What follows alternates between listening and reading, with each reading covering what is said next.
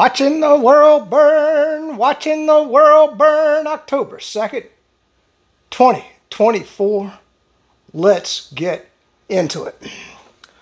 So I wanted to get to the story that was much more important than the vice presidential debate. We knew that the hosts were not going to treat either candidate friendly, and no, I did not watch it. Anyway, because I already know who I'm voting for anyway, which is kind of sad. You'd think maybe something might change my mind. I don't think so at this point. You know how I feel. But we've forgotten about Hurricane Helene, and I wanted to start the video off with everything I could find about it. But what was shocking to me was when I went out on the internet, because I was trying to pull down like photographs of what the devastation looks like. That's the key. I didn't want, you know, there's plenty of video about the hurricane coming in and the track of the hurricane and all of that, but all the video has been scrubbed about what's going on in East Tennessee and East North Carolina. And luckily I found some video at AccuWeather, and I found a video on X. Let's watch the first video now. Where's our government right now? Because, guys, that's North Carolina over there. I'm in Tennessee, and I just read and saw a video where they said that people and their whole beings were laying all over the ground, and the smell was, like, horrific, and nobody can get in there. Nobody's going over there. What is going on? Why isn't the government helping? This is worse than anybody even expected or even knows, because none of the news channels are even reporting on this except for like TikTok. That's it. What is going on? These people need help. They need help over North Carolina. They need the government to come in with the military. What is going on? Why aren't they helping? There is literally a stink happening because there's so many beings laying everywhere. I'm just so infuriated right now and angry, you guys. Where's the government? I mean, if the government really wanted to help, dude, there would be helicopters and you know, military just everywhere. There's none. There's none. What is going on? Okay, so what she's saying is that there's so many dead bodies that the smell is horrendous. And I mean, I can't believe that our federal government cares. Well, the Democrats, let's be honest here, they don't give a shit about the American citizens. But I tell you what, I mean, it's unbelievable that the callous nature of our government. These people are suffering, man. And I'm going to get you to the positive part of the story, but I wanted to continue with the devastation at the beginning of the video here, because I know how people are. You're going to watch the first 2 minutes of the video and then switch channels. So let's watch everything I could find. Boy, this is heavily edited because they kept throwing commercials up into it, and you know. Anyway, I did the best I could to show you what I could find. This is it. Here in Burnsville, North Carolina, one of the hardest hit communities from the floodwaters left over from Hurricane Helene. The community is bonded together, but what do you do when the communications have been cut off and you have barely any touch with the outside world?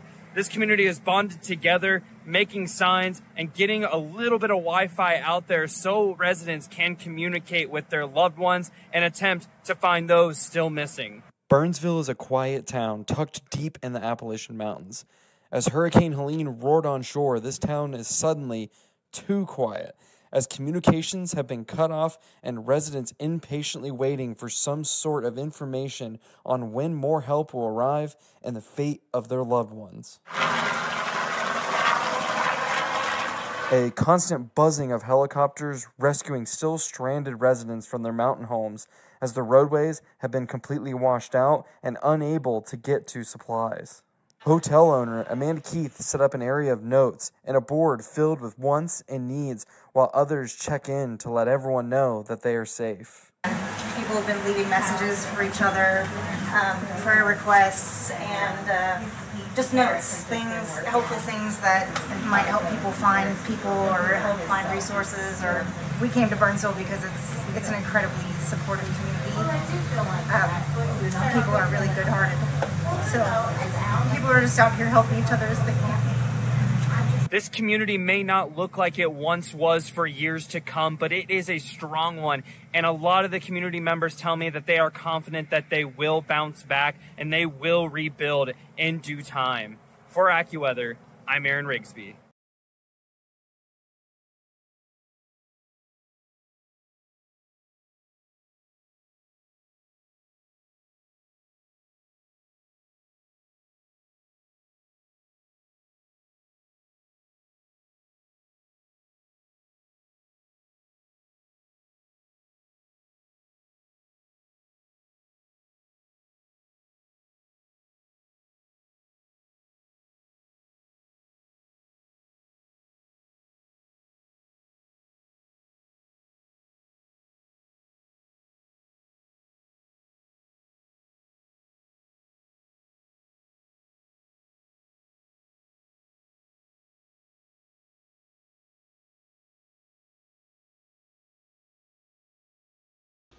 All right, so that's the video of what I could find. Now, the good news is that Trump is on the ground in Georgia, because Georgia also got hit, nowhere near as bad as what the devastation is in Tennessee and North Carolina. And he's brought in some truckloads of supplies and evidently got on the phone with Elon Musk. And so they're providing, because the communications are all down, as you saw in the videos. There's no, I mean, look, they were using blackboards, man. I mean, it's ridiculous. I can't believe that our federal government just doesn't care about the American citizens. Like, we can give all the money in the world to Ukraine and Israel, but of course Israel runs the government. And also Elon Musk is providing Starlink terminals to everybody that he can. They're rushing them in there. The problem is getting it to the people, because unless you got a helicopter, you can't, or you got a plane that you can airdrop it in. There's just no way to get it there. But I did want to refresh your memory. I mean, remember back to East Palestine. You know, we've seen how the Biden administration doesn't care about Americans, and that was the first example. Remember Pete Buttigieg, or Gay Pete, as Dave Rubin likes to call him, Gay Pete. I don't even think he visited East Palestine after that horrible train accident dumped all those chemicals into their water and destroyed the town. You know, the federal government just... And then the other thing I wanted you to remember about was Maui. Remember Maui when everybody burned? I mean, burning to death is one of the most horrible deaths you can ever imagine. And Biden, I think he visited about 2 weeks later, and everybody was booing him and insulting him and saying, yeah, you show up now and blah, blah, blah, blah. And but the thing is, it doesn't make sense to me. Now, okay, let's give them a fair chance, because California just passed a law that you don't have to show ID to vote, which means that I can literally travel from Florida to California and walk in and say, yeah, I'm John Smith. I live in San Antonio, and I'm going to vote, and I can vote. So that's how. But that's how they're rigging the election, and it's just blatantly right in your face. But that's who Democrats are. Now I don't know what goes on in Hawaii, so maybe, you know, Hawaii cheats the same way that California does, and that's why they keep going Democrat. But Hawaii, after what took place in Maui, when your people burned to death. I mean, if you do have a somewhat fair election and you still vote Democrat, well, hell, Hawaii, I got no sympathy for you. You get what you deserve. You know, you get your own comeuppance. The other huge story, I covered this in the September 30th video, was that I told you that that there was a strike looming of the dock workers. And so now let me give you the details on that. So we've got 45,000 International Longshoremen Association, the ILA, strike workers that have gone on strike on the East and Gulf Coasts. Now that's costing the country $5 billion per day. Now the first week you're probably not going to feel the impact of that per se, other than, you know, the lost. Well, you're going to see inflation starting to rise, but in minuscule amounts. The second week, a lot of those goods are not going to be showing up on the shelves. Your shelves are going to start going bare. The third week, businesses that are not making any money, You know, we're going to start seeing, you know, third, fourth, fifth week that a lot of businesses are going to go out of business. Your fuel prices, a lot of fuel prices are going to go sky high. Your inflation's going to go up. I mean, this is a big damn deal. And you saw in the September 30th video that the, what is it called, the Commerce Secretary, she didn't even know that there was going to be a strike. I mean, did you see that video? She goes, well, I haven't really paid much attention to it. I guess there's going to be a strike. I mean, your government is so out of tune with what's going on. I mean, they live in their own little elite bubble. This reminds me of Marie Antoinette. Wasn't it her that said, let them eat cake? I mean, and then they brought the guillotine out. I mean, I'm just saying, that's who the Democrats are. We got another huge event going on that nobody's reporting on, and that is Samsung and GE are cutting thousands of jobs.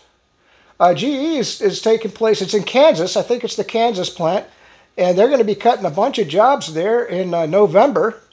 And they say it's to retool for electric cars. Now, if that's true, they're dumber than a bag of stones. But you know, as somebody pointed out, why can't they just pay the employees? You know, if they're really going to retool the factory and bring them back in, why lay them off? So, I mean, so a lot of people are thinking GE is going to go out of business. But, of course, then the government's going to try to bail them out again. But I'm going to say bail them out with what? We're giving everything we got to Ukraine and Israel. Which, on that note, I did want to point out something that I think is a good thing. You know, as we give all of these weapons to Ukraine and Israel, that means that our military has a lot less. So if our government, which I think we've already turned the FBI and the CIA inward on the American citizens, you know, we've still got people locked up from January 6th. But, you know, the more the military is depleted, because they're obviously following just the orders of the Democrats at this point. There's no government, there's no constitutional government running the country anymore. We know that. Biden's a meat puppet and Kamala's just a vacuous sack. I mean, you know, so you know, neither one of them are running anything. And then you got Blinken, who's really just a freaking Israeli agent in the government. And of course, and there's a lot of people that are owned by the Chinese, like Walsh. He's been to China 30 times, if you didn't know that. But anyway, so that's another huge story.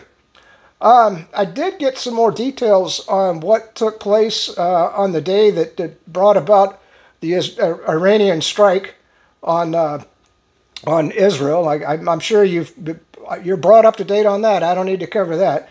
But it was, and I don't think, I don't remember if I covered this, but it was 80 2,000-pound bombs, or bunker-busting bombs, that Israel dropped, taking down 6 apartment buildings to get down to the bunker below them, where the Hezbollah leader, gosh dang it, I can't remember all the names and everything. I'm not Alexander from the Duran. I mean, that guy's got a photographic memory. But I did want to point that out to you. And so, but a little detail you probably didn't know is that section of Beirut is very, very densely populated. I mean, in a small area, there's like 100,000 people that live there. So we haven't got the numbers on how many civilians that Israel, well, they said it's 100,000 people just lived in that small area, okay? So how many people did they kill with, I mean, have you ever seen a 2,000-pound bomb go off? It's devastating. It looks like a nuclear explosion. And there were 80 of them dropped? This is the yield ratio of a nuclear bomb. So literally Israel dropped a nuclear bomb on a very populous place in downtown Beirut. There's a lot of people don't understand these things. Why do you think everybody got so pissed off? But anyway, let's get to what's taking place in Lebanon right now. I found this on RT, and by the way, this is the Red Cross. They're doing a story on the Red Cross, okay? But I couldn't find any other information on, especially on mainstream media in the United States. Let's watch that video. Now, earlier we spoke with an advisor to the international community of the Red Cross in Lebanon. He said the total number of displaced people is currently unclear. As of the escalation of conflict, along with all the humanitarian consequences and the dire humanitarian situation that has caused, all of this has been extremely concerning for the International Committee of the Red Cross. Especially that this displacement comes at a time where the Lebanese population has been facing multiple complex crises back to back. Currently, we are seeing an unprecedented amount of internal displacement in Lebanese history as described by the Lebanese Prime Minister. The number of displaced has reached around 1 million internally displaced people. These people are struggling to find shelter, to have access to water, to food, and even to essential healthcare that is needed in such situations. Up till now, we are talking about a total death toll of 1,600 people, at least, of which 1,000 were dead in the last 10 days. In addition to 8,000 people injured, and we are talking about hundreds of thousands of people, again, that were displaced in the recent days. Lebanon has around 1 million of internally displaced people. These are mainly coming from southern Lebanon, from Bekaa, and from the southern suburb of Beirut. Out of these, almost 1 million, because again, when you try to calculate or to count the number of internally displaced people, it's a bit of a complex procedure, because not all of the people go directly to emergency shelters. Many of these are staying with their families, others are staying with friends, some are trying to rent places to stay, and there are also plenty of people still not able to find a shelter. As per the latest numbers that were shared by the Disaster Risk Management Unit, the operations room that's working under the Prime Minister's office, we are talking about 148,000 IDPs who have already been moved into emergency shelters. So far, we have 808 active emergency shelters. However, this number, which accounts almost for 28 or 29,000 families, is just a small a chunk of the whole number of internally displaced people, because as I mentioned earlier, not all of them are moving into the emergency shelters. In addition to this, a lot of people have also been displaced outside the country. All right, so they're talking in that video about, million people. Where are they going to go? I guess Europe, maybe? I mean, is Europe ready to take on 1 million Lebanese? I mean, the ones with money, they're going to fly probably to the United States or other places. I mean, I would welcome them over the illegal aliens that the Democrats, all the criminals that they're bringing across the border, and the child trafficking and the drug cartels and the fentanyl that the Democrats want. I would welcome Lebanese if they want to come to the United States. But anyway, I mean, if we want illegal immigration, let's give those people a lift. Of course, I'm not sure how...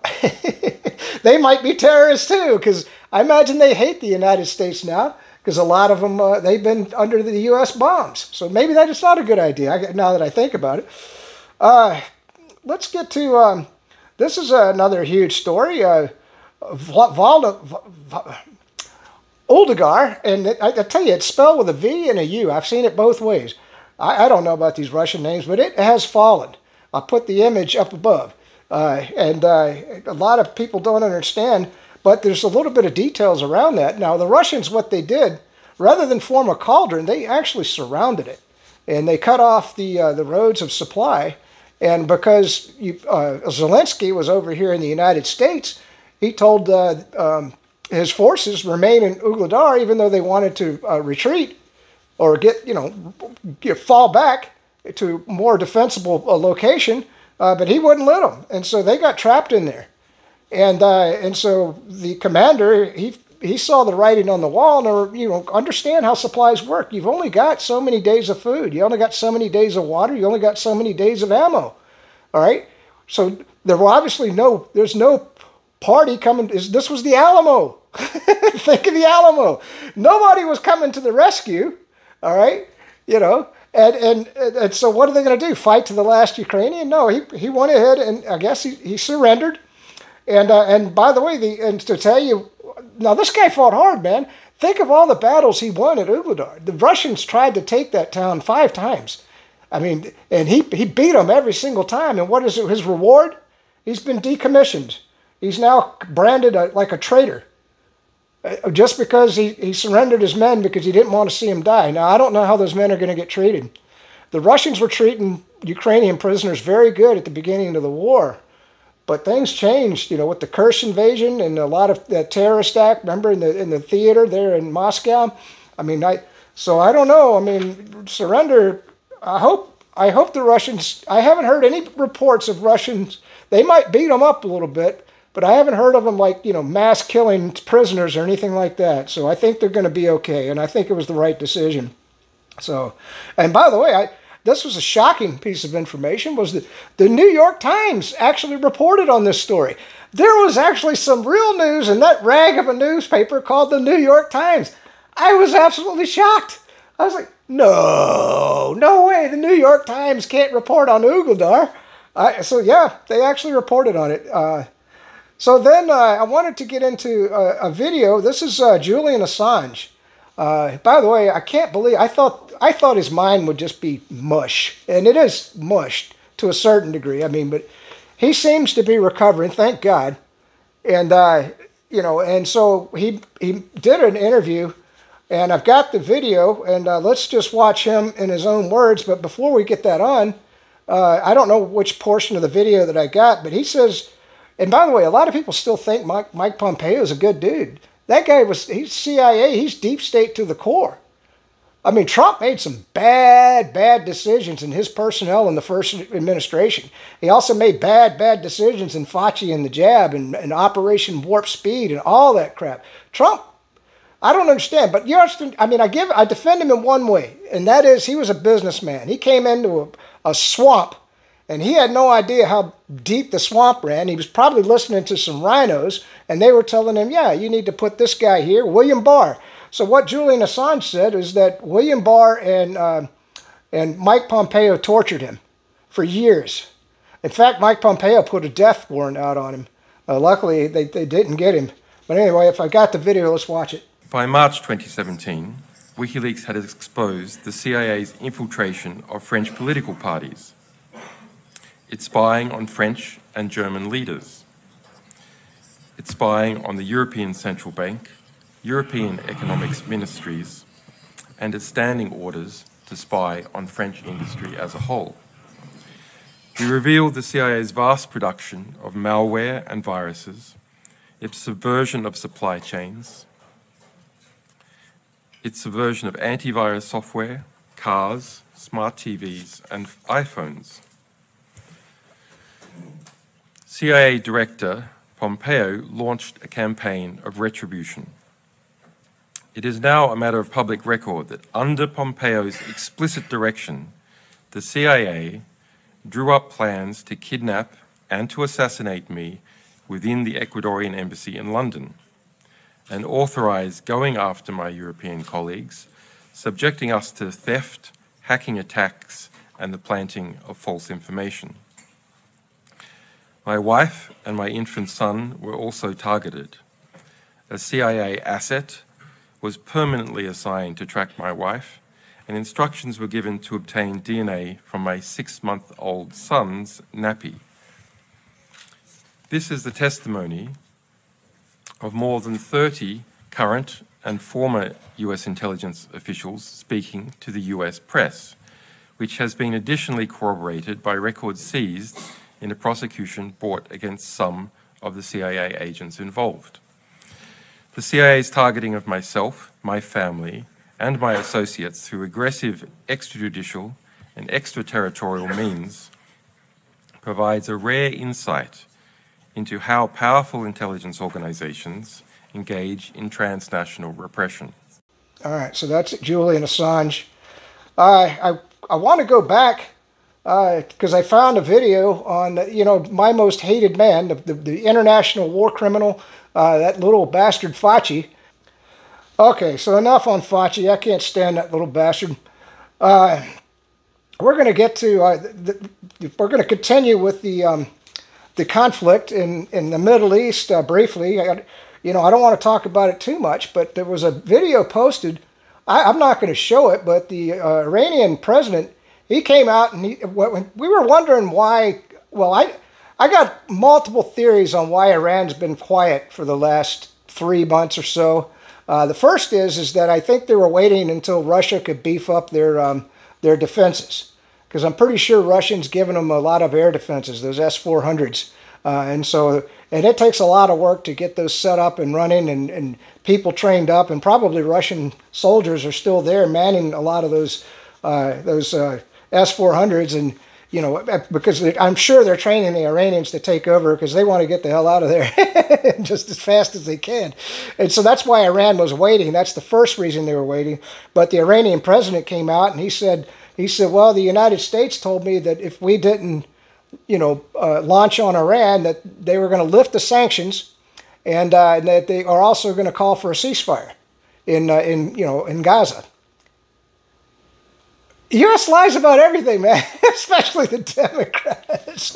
Would you believe anything that came out of an FBI agent's mouth or the United States government at this point? How would you believe your Democrat neighbor on anything that they say? I mean, this guy, the naivety is beyond belief, isn't it?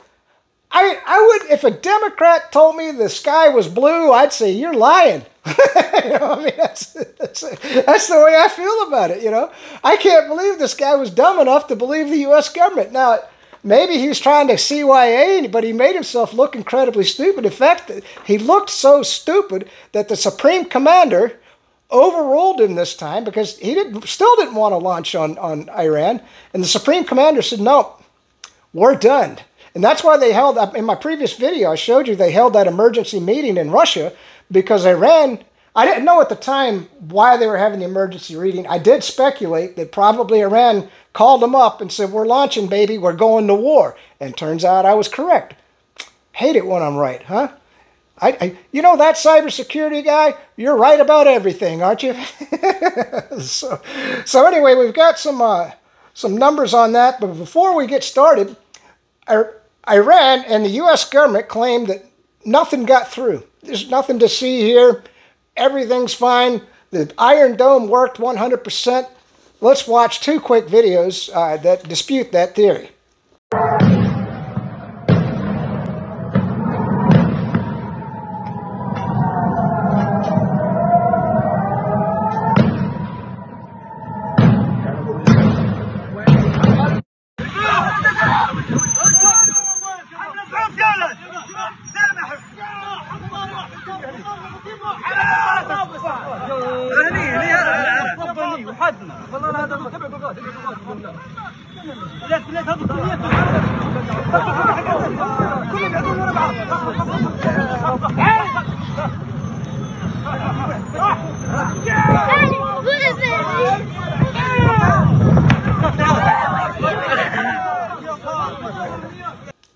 All right, so that was just two things. I mean, there's a lot more that I could have shown you. I mean, you know, they're all over YouTube and Rumble and X, you know.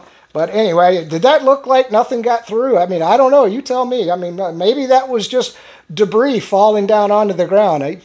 You know, it's up to you. You believe what you want. Now, the numbers that everybody keeps giving was the government said 189 or something like that. Some people said 200. But I believe Pepe Escobar. He said it was 400. So I'm giving you the 400 number. I think it was 400 missiles that Iran launched at Israel, and I'm not sure how many Iskanders. I want to say between 4 and 8 Iskanders were launched, and they all went through. And from what I understand, there's severe damage to that air base. I'll put the name up above of the air base that was hit. I think it's the largest air base in Israel. Yeah, I was right about that. So now we're just gonna finish off. I'm trying to think, did I miss any videos or anything?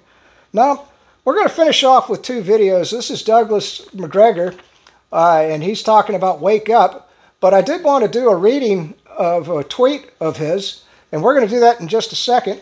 So let's do that now before we get into the last two videos. So the first one is, and I'll show you this picture, because the war is continuing. This was 7 hours ago. Residents in Beirut report Israeli strikes against at least 4 high-rise residential buildings in the Dahia suburb to the south, and I'll put that picture up for you.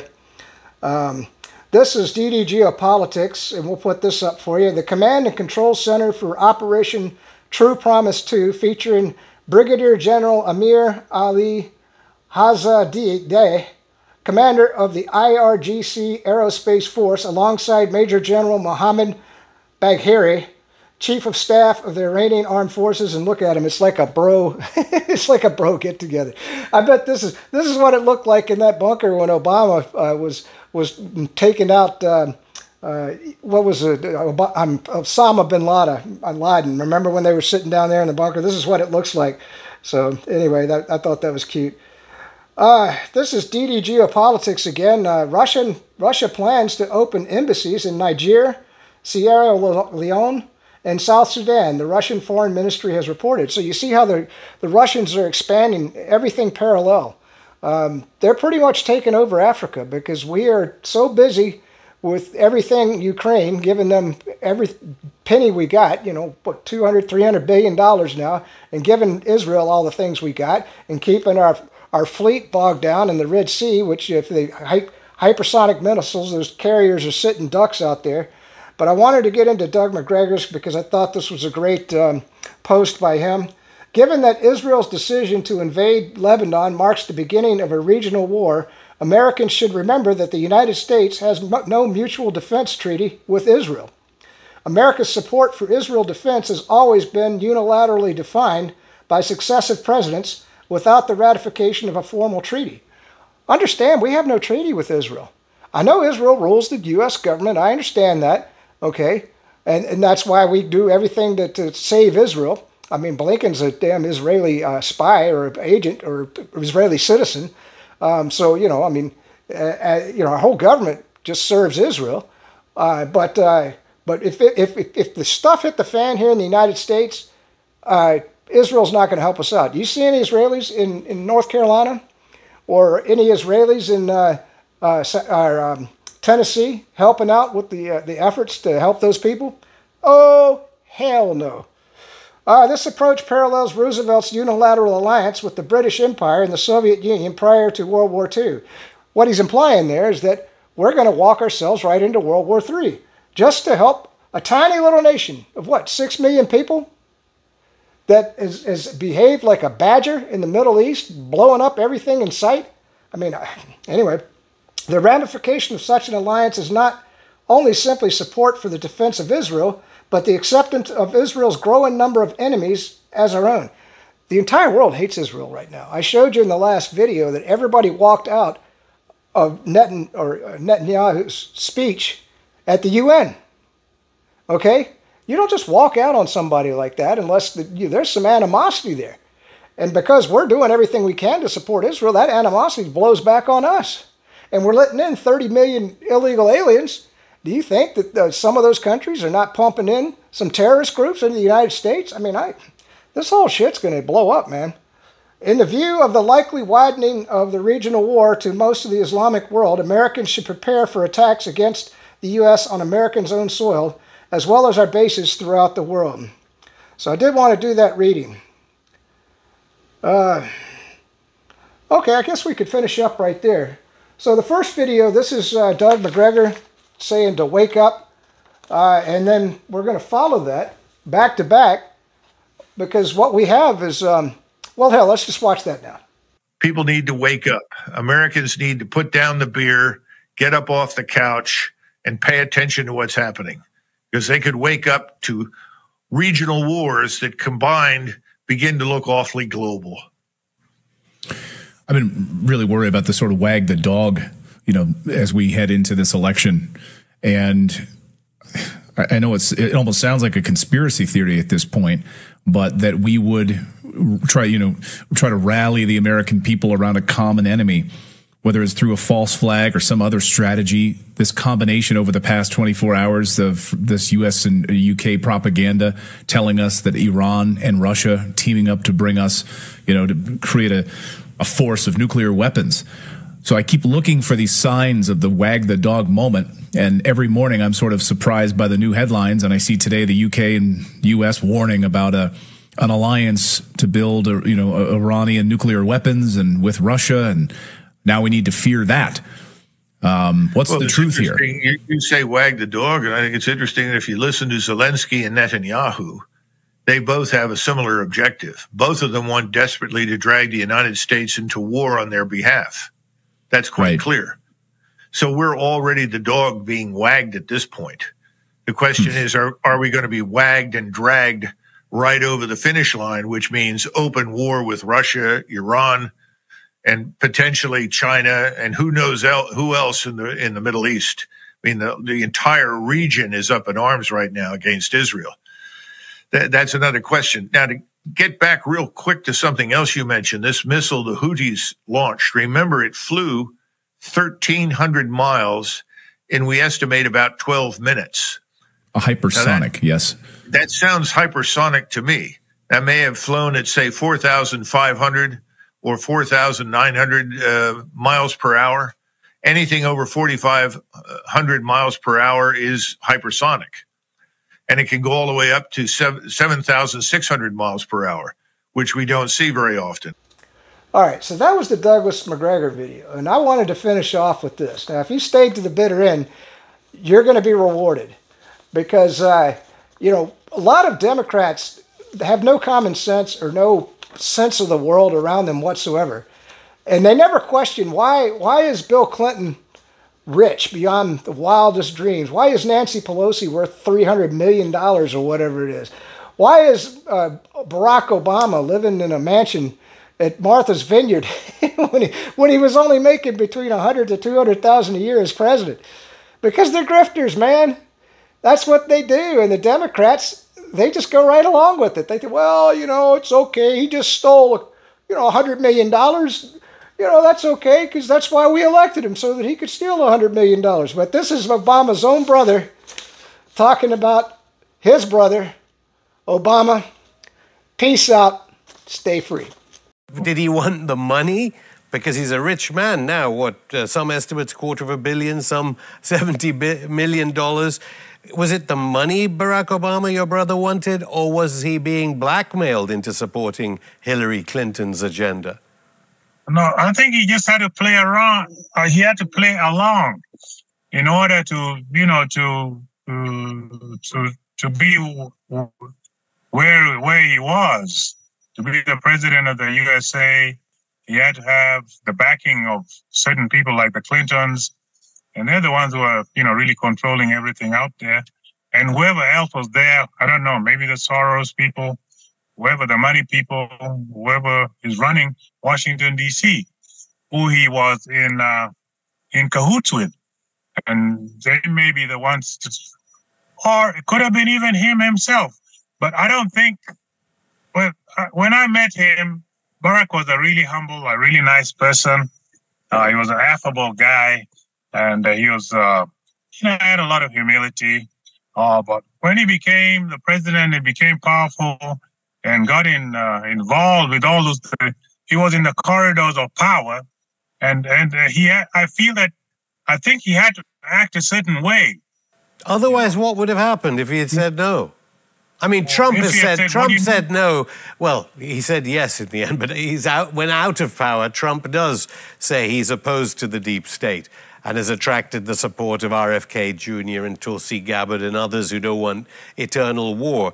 If your brother had said no to all these people, the massive lobbyists from foundations and the military-industrial complex, what would have happened to your brother? What? Yeah, he would have lost his support.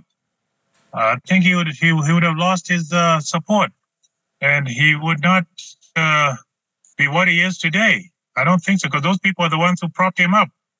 So you had to play into them. You had to play to them. Yeah. And, you know, and that's why I like President Trump, because he does things his own way. You know, he went out to North Korea and met the leader there.